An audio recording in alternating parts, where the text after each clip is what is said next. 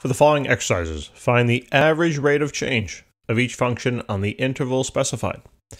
All right, so what you first want to do is take this phrase and reinterpret that to mean the slope.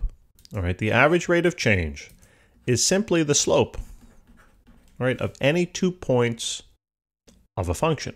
I have that written down here also, so you can write that down if you like, all right? But you should definitely memorize that. Now, knowing that that's the case, if I want to find the average rate of change, and we know that it's the slope between any 2 points of a function, I'm going to write down my slope formula then, right? That it's going to be y2 minus y1 over x2 minus x1. And now, in order for me to calculate the slope, I need to know these 4 variables. Well, do I know them? Did they give them to me from this piece of from this information? Well, they gave me the x values. Right, that's basically what this represents. This is interval notation over here for x.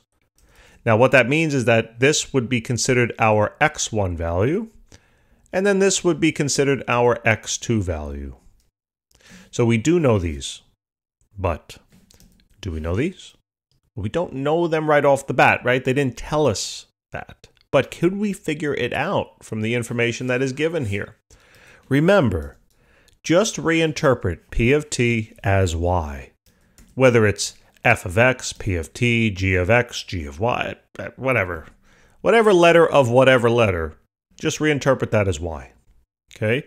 What that means is that you have an equation here that says y will be equal to blah, blah, blah, blah, blah, blah, blah. All right? And now, another thing is here, right? I'm calling these x1, x2, and I realize this is t in here. It doesn't matter. Okay? It really doesn't matter. Who cares?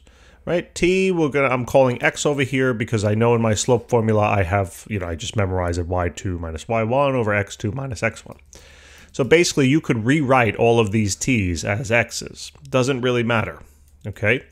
So what that means is that I know that if I know the t values, aka the x values, I can simply plug them into this formula and I don't know what that was, but that was supposed to be like it gave birth to y, okay? Anyway, just forget that happened.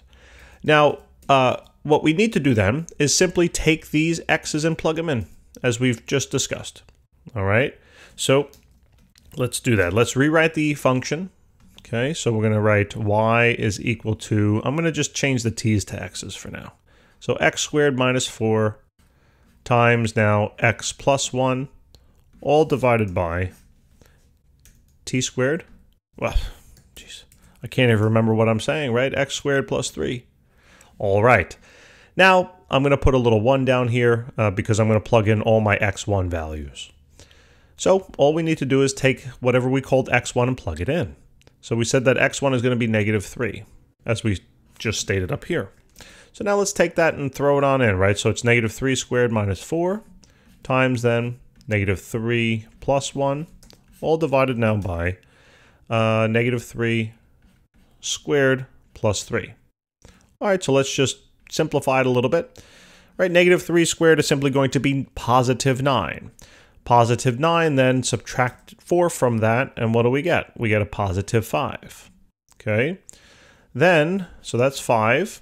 And then what do we get from here? Negative 3 plus 1, well, that simply becomes a negative 2. All right.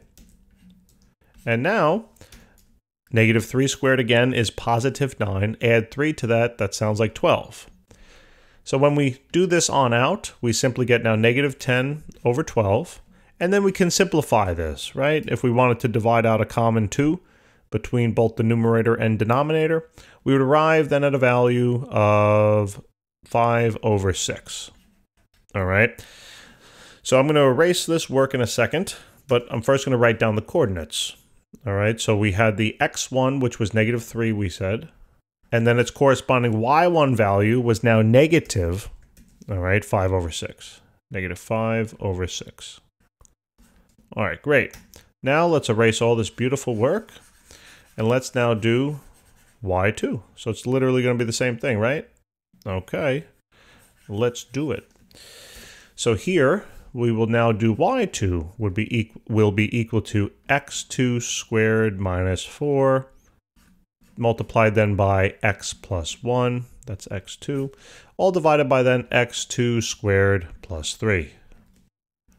All right, plug in now our x2 value. Oh, thank goodness. I love when I see 1 there, right? Because it makes it so much easier. 1 plus 1, all divided by then 1 squared plus 3. All right, simplify it on out. Obviously, 1 squared is 1. Minus 4 then, that's a negative 3. Then 1 plus 1 is 2. All divided by then, basically 1 plus 3 will then be 4.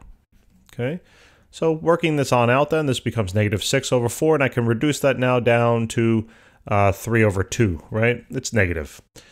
So I have my second point now. The x2 value was 1, and its corresponding y2 value was negative 3 over 2. And look, lo and behold, right? We have a nice, actually I can just leave the work. I'll leave that work up. So lo and behold, now I have 2 points. And the average rate of change is simply the slope, or the slope of the straight line that connects these 2 points on the graph. So I could just plug these in now to my slope equation, as I was mentioning earlier. So let's do it.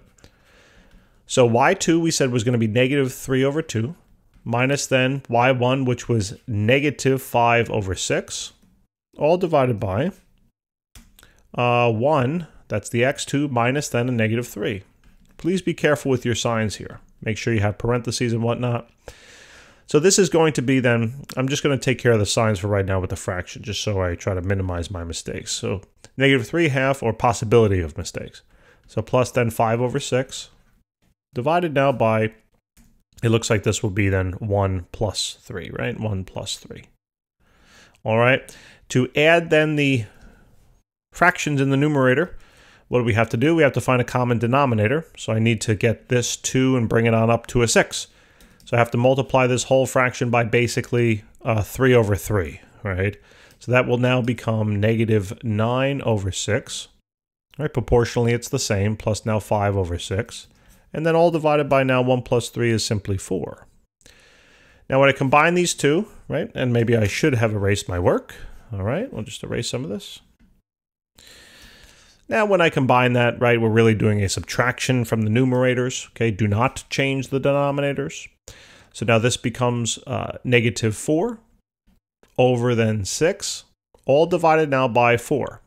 And now, remember, you have a complex fraction, meaning you have a fraction within an overall fraction. Now, the easiest way to do this is to take the numerator fraction and multiply it by the reciprocal of the denominator, okay? Remember, 4 you can simply write as 4 over 1. So now this should be a little easier to see. What I'm saying is take that numerator fraction of negative 4 over 6, and you will now multiply it by the reciprocal of that denominator fraction, which is 1 over 4 now. And look, see how beautiful it works out? Please do not cross multiply here. It's not a cross multiplication. It is a linear multiplication here. All right, so therefore we can cancel these 4s. The only time you can cross multiply, I see this happen frequently, that's why I keep mentioning it. The only time you can cross multiply 2 fractions is if they are separated by an equal sign. This is a multiplication sign. You cannot do cross multiplication here. All right, so now we're going to have negative 1 over 6. And voila. That's the average rate of change. Okay, not a hard problem, just a little tedious and long, but it's not bad. Okay, let's do some speed math. Let's calculate this. We have the same setup. The first thing is we'll label these x1, y1. No, that's what happens sometimes when you do speed math. You make silly mistakes. So this is x1, x2. So now we're going to rewrite that function. Let me choose the color red. I'm going to rewrite that function. Y will be equal to 6. I'm going to change t to x. You don't have to, obviously, but I'm just doing that to keep everything relatively consistent. And now if I want to calculate y1, that means I got to plug in my x1 values. All right, so y1 will be equal to now 6 multiplied by the x1 value, which is negative 1, as we said, that is squared, plus then 4 divided by now negative 1 cubed. Okay, so let's just simplify this. So negative 1 squared is going to be a positive 1, multiplied by 6 is a positive 6.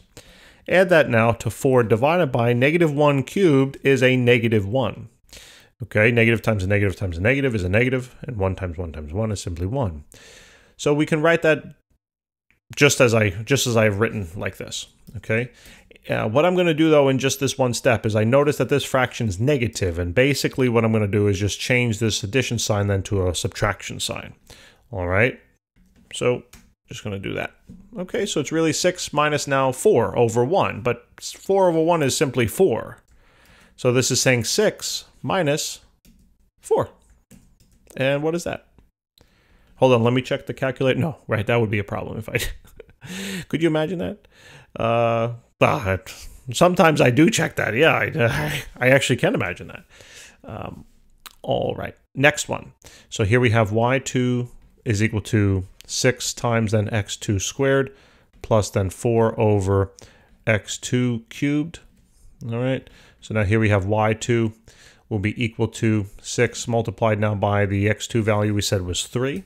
So there's going to be 3 squared plus then 4 over 3 cubed. So y2 will now be, this is 9, right? 9 times 6 should be 54. All right. And now we're going to add to that 4 divided by now, we have 3 cubed, which is 27. Ooh, right? So now I need to find a common denominator between these two. All right, so I need to get this somehow over 27.